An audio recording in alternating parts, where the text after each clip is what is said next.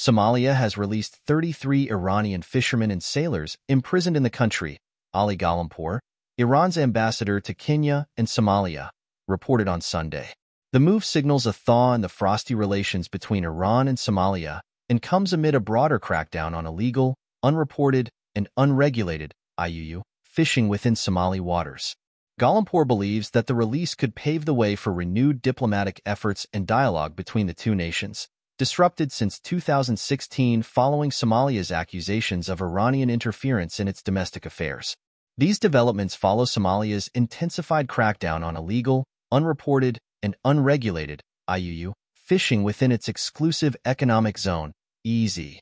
Last year, the Somali Attorney General's office charged 36 foreign nationals, including the 33 Iranian fishermen, for illegal fishing activities, reflecting the nation's stern approach to safeguarding its marine resources.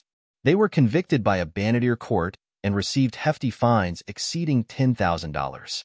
They unsuccessfully appealed their conviction last July. For decades, foreign vessels, including those from Iran and Pakistan, have been caught fishing without valid permits, exacerbating tensions and underlining the challenges faced by Somali marine governance. The Iranian fishermen arrested in the summer of 2023 were part of this broader narrative of conflict over maritime resources. They faced accusations of operating without the necessary licenses, leading to their conviction and imposition of significant fines.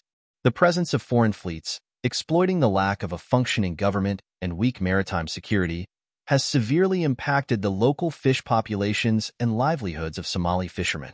In this context, the release of the Iranian fishermen is seen not only as a gesture of goodwill, but also as a step towards addressing the complex issues surrounding fishing rights and maritime boundaries.